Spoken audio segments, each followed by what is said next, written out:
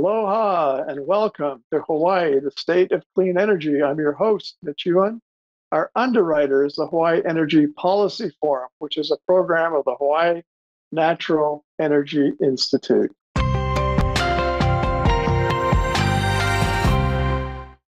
Well, I'm very pleased to welcome our guest back again, Peter Sternlicht from the Sustainable Energy Hawaii. And we're going to be talking story today about Hawaii's hydrogen energy system and what it means for Hawaii. So welcome back to the show, Peter, and thanks very much for coming on as a guest. Thanks for having me, Mitch. Appreciate it. Yeah, so I bet the people out there didn't know we had a Hawaii energy, hydrogen energy system. So I want to just educate a little bit right at the start. This is not death by PowerPoint by any means. So if you can help pull up that first slide, Ash. So I just want to go through the main topics. So really, I think it's helpful if everybody understands what the system kind of looks like. And starting on the left, we start our system off with our energy sources that we have here in Hawaii.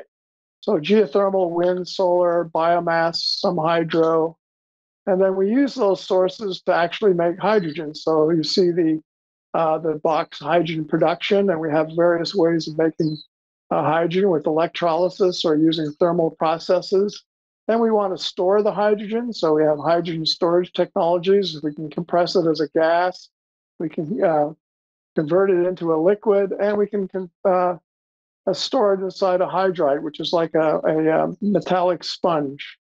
Then we want to distribute this hydrogen. So we have dispensers, we have tube trailers, we have pipelines, and then we have a variety of end uses, transportation, industrial, like we use hydrogen for refining crude oil, and for power, which is same thing as saying electricity, like the grid. And so we can use it for energy storage and combined heat and power. So those are the basic top level elements of what constitutes a hydrogen system. And so hopefully you'll all kind of have that kind of a mental picture. And we actually do have a hydrogen system here in Hawaii already on the Big Island. If you look at my hydrogen fueling station at Nelha, we have all those components in there, with the energy source being the grid. We have an electrolyzer, we store hydrogen there, we distribute it and dispense it, and our end use happens to be hydrogen fuel cell electric buses. So with that, I'd like to go to our next slide, and we're going to start talking story about various elements in this hydrogen system. And I'm going to lead off Peter, but let's talk about the role of hydrogen in the future of transportation. Sure. So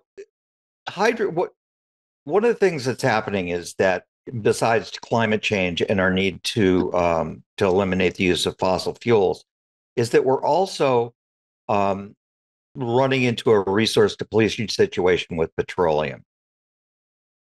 What essentially our attempt to mitigate climate change has involved is putting renewable energy onto the grid. But we really haven't put much attention into looking at what's going to replace the fossil fuels, the liquid fossil fuels that we use for transportation. Hydrogen has a role to play in the large-scale transportation, such as maritime shipping, large trucks on the highway. It can serve as battery backup for grid storage because the fuel cell systems and the hydrogen are less expensive than the lithium-ion batteries that are currently being proposed. What hydrogen brings to the equation is portability. So that's basically how I see it. So in the old days, when we used coal to power ships, the ships couldn't carry enough coal necessarily all the time to go all the way across the Pacific. So Hawaii was actually a coaling station. It's like, supplying coal so the ships could come across and get refueled and then carry on their trip. And if you look at the way the hydrogen economy could develop, Hawaii could kind of become that again because, as we talked about when we were talking about this show, the ships, the hydrogen is slightly less dense than fossil fuels. And so you have to carry more hydrogen or hydrogen derivatives on board your ship, and at the expense of giving up cargo carrying space. Yeah, So, it's actually it's significantly less. Very reasonably, the energy density of any of the proposed hydrogen molecules that would be used for a maritime transport, methanol, some form of ammonia, or other liquid organic hydrogen carrier, LOHC, is probably about half of what you find in bunker fuel now. So yeah, it's I mean the transport makes their money by selling cubic feet storage area. And either they're going to refuel halfway or they're going to have to double their fuel capacity. So that's an economic decision they're going to make. But I agree with you. I my sense is that they're going to opt for refueling. so one of the interesting ones is if we look at light duty vehicles, passenger cars, they're not necessarily have to be hydrogen. Can you comment on that, Peter? Sure. I mean, for instance, I have a plug-in EV right now, and it's easy for me to charge it at home overnight. I have solar panels. It's living on an island. I've never experienced any limitation due to distance. I think in large metropolitan areas, we're going to see over time that consumers are going to like the advantage of hydrogen because it doesn't take very long to refuel your vehicle. You can refuel Right, a hydrogen vehicle in basically the same amount of time it takes you to refuel with petroleum or with right, gasoline now. So I think people are going to start valuing that time. Also, the infrastructure for charging is going to become cumbersome. I mean, there are a lot of people who aren't right. going to have access to that. And the number of charging stations that you're going to need to be able to accommodate a large public fleet of electric vehicles is going to be pretty extensive. Yeah, yeah. On Oahu, certainly a battery electric vehicle, light duty vehicle could make sense because you don't have the long ranges. And some of the other neighbor islands like Maui and Kauai. But on the Big Island, the Big Island is big, and so some people probably will find that they would like to have the extra range. I note also they have very long grades. If you go over the Saddle Road, apparently there's mile marker whatever 21 or whatever Riley Sato tells me.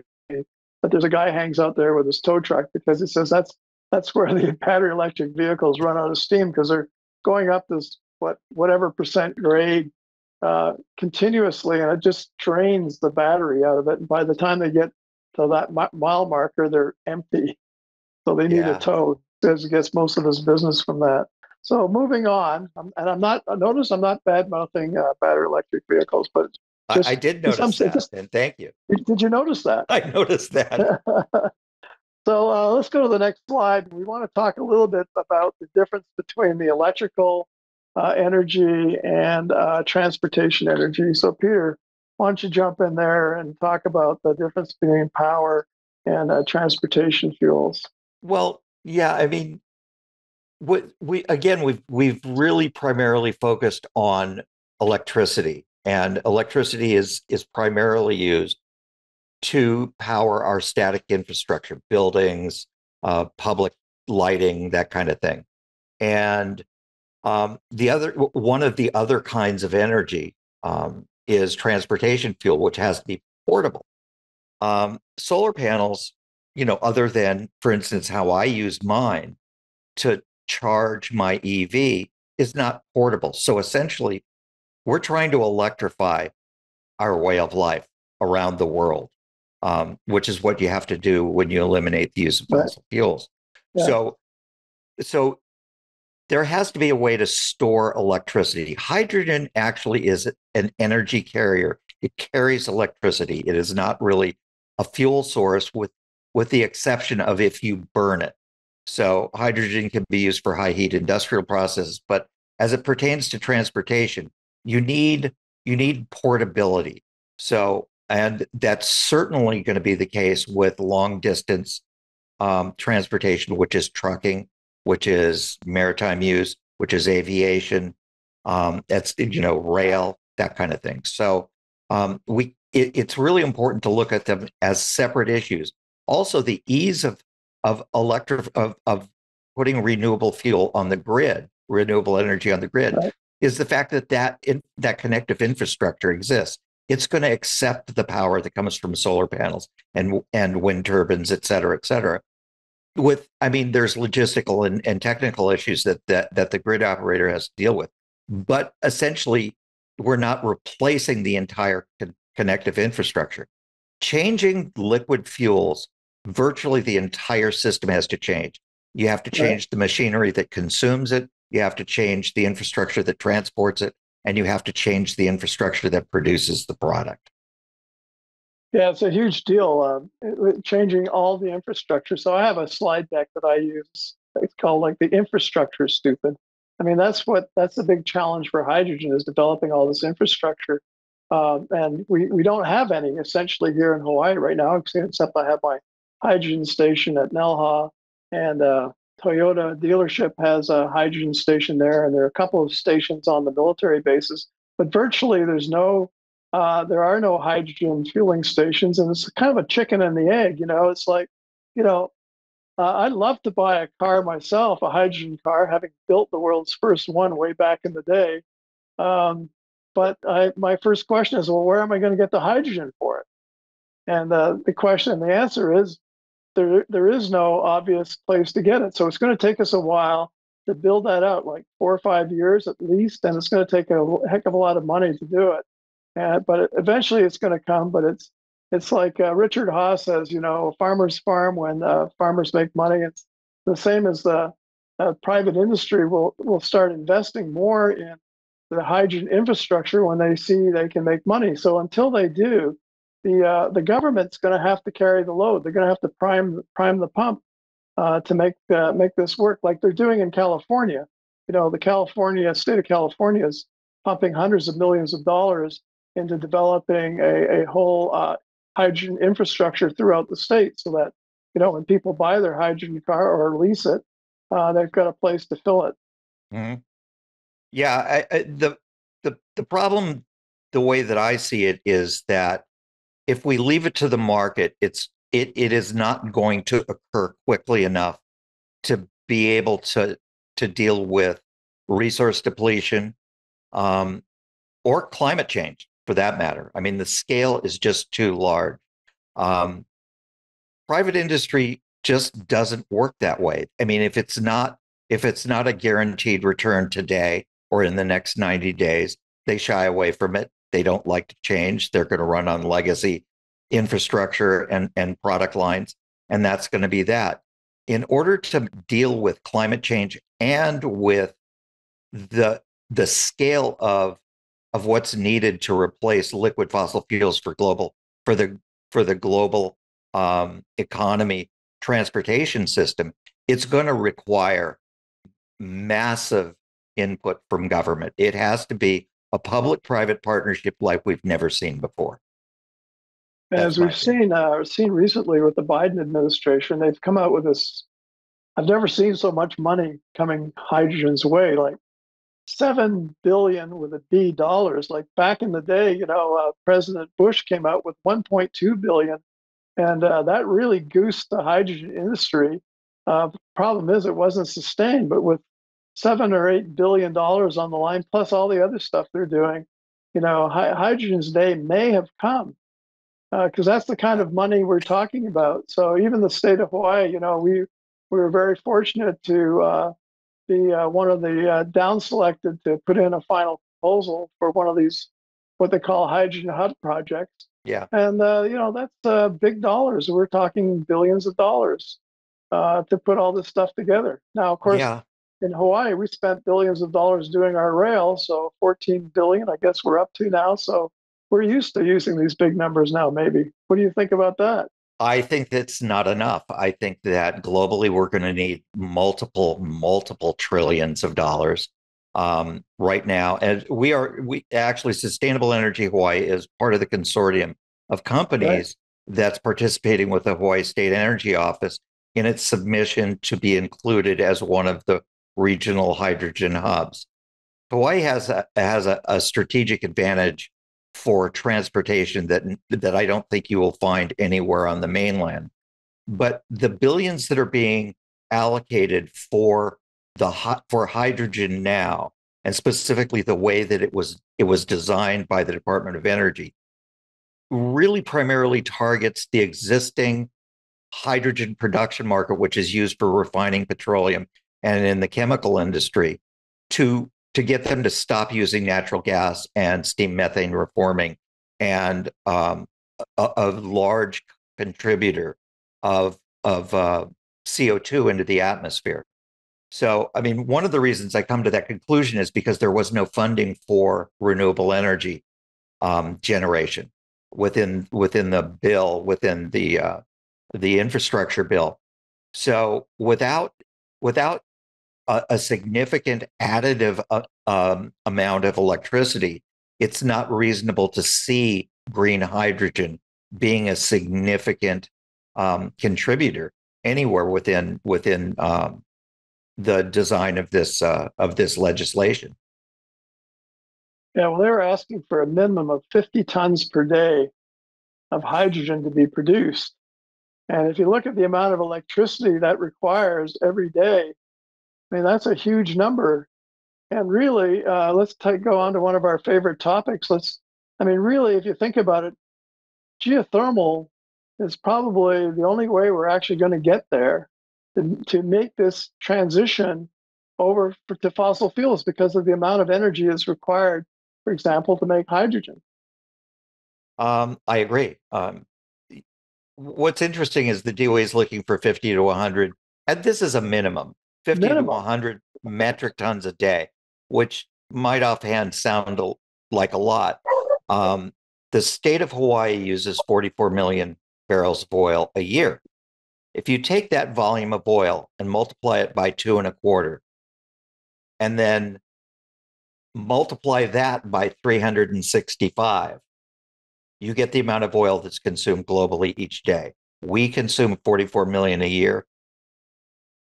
The the the world consumes 100 million a day. Yeah. So I think I threw in that 365 was not quite right, but it's if you multiply it by 2.25, that's the daily consumption globally. So, and that's our annual consumption. So I took that figure and I did a little math, converting petroleum into hydrogen because they have measurable energy content. Right. And to replace the oil that we currently consume on an annual basis, we would need 7,000 metric tons of hydrogen a day. So these efforts are noble, but they are not going to get us to where we need to go quickly enough. We need to really shift into high gear. So let's talk about the financial part of this. What kind of a financial commitment is needed for this, Peter, in your opinion? Well, it's in the billions. I mean, for instance, if we were to take where we know there's geothermal energy, which is the Big Island, we would need dedicated just for that 7,000 metric tons a day. We would need in the neighborhood of a gigawatt that is right.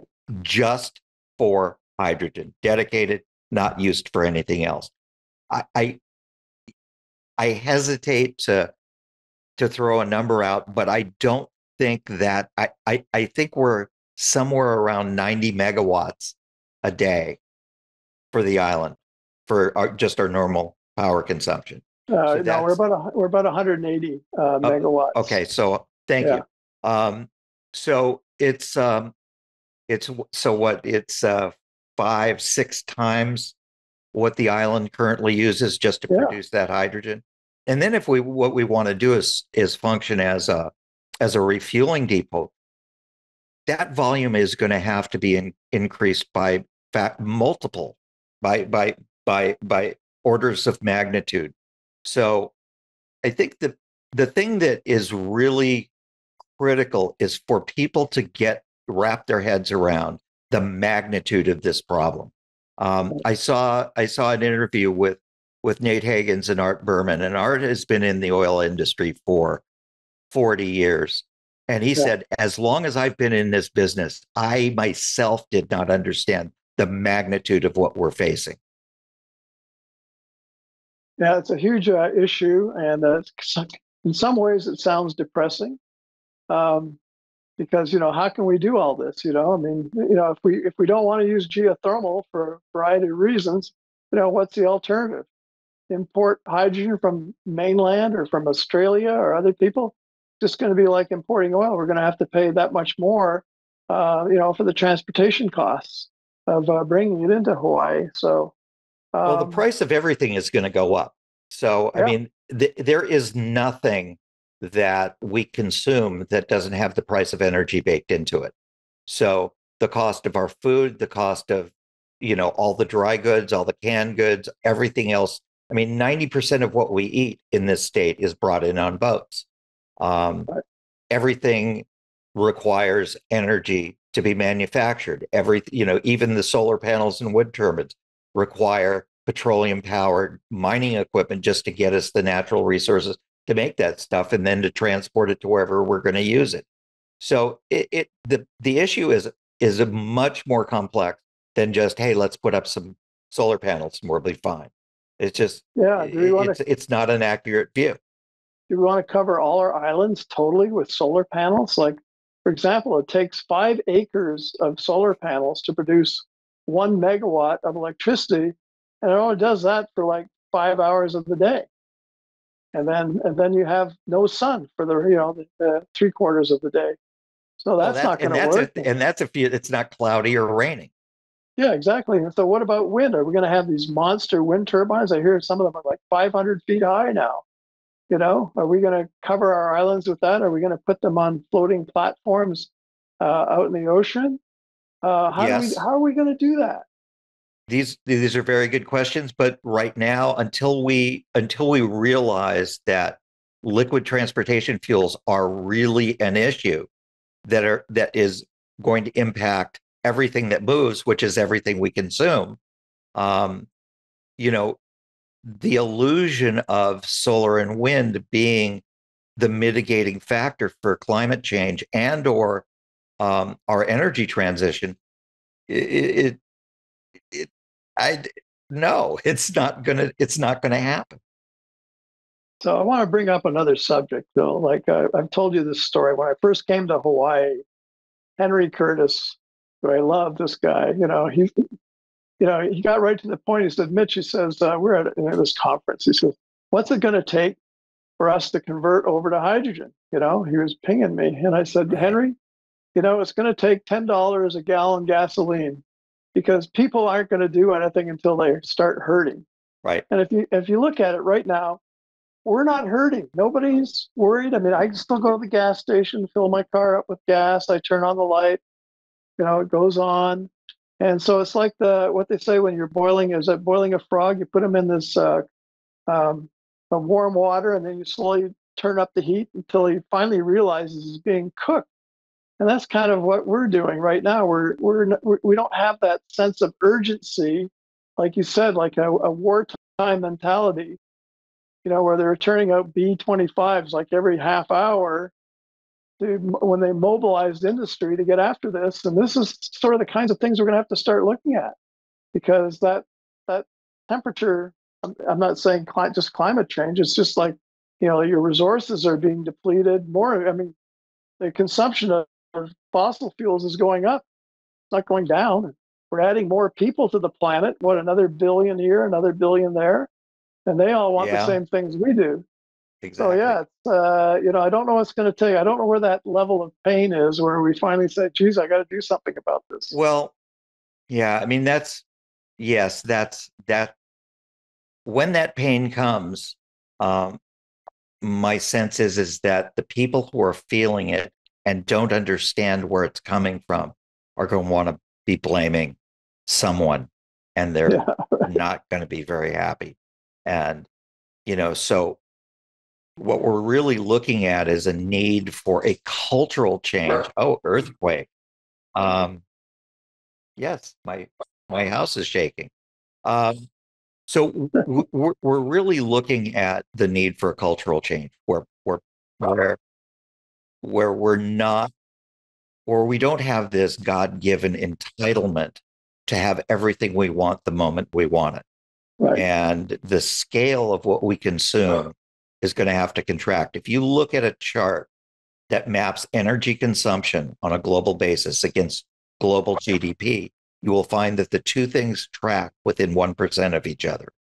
Um, Right. and the reality is that as we transition, there will be less energy, which means the economy and the GDP is going to contract.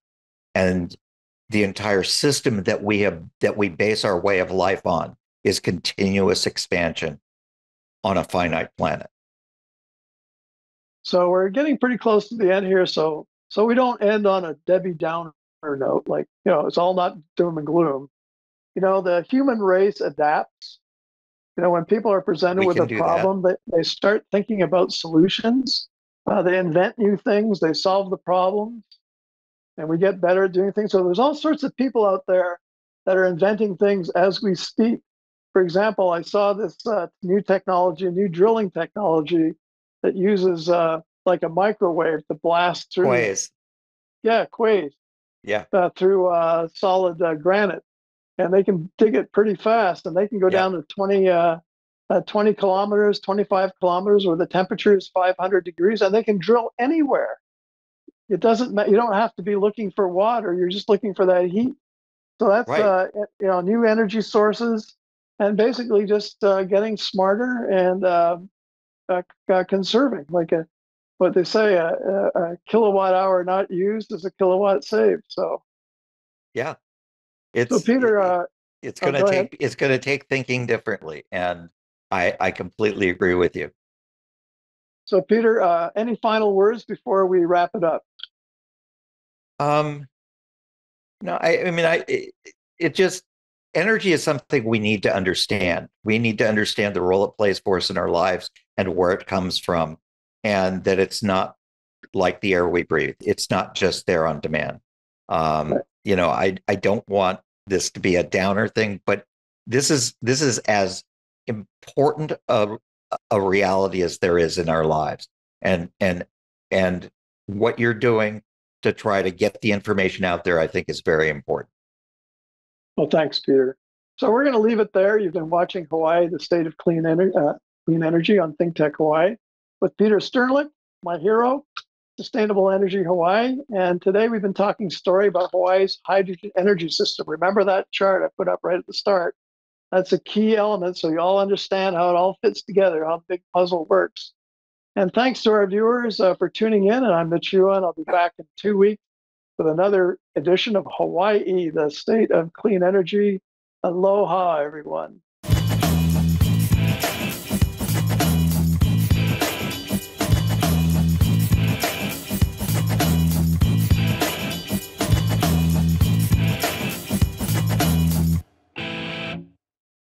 Thank you so much for watching ThinkTech Hawaii. If you like what we do, please like us and click the subscribe button on YouTube and the follow button on Vimeo. You can also follow us on Facebook, Instagram, and LinkedIn, and donate to us at thinktechhawaii.com. Mahalo.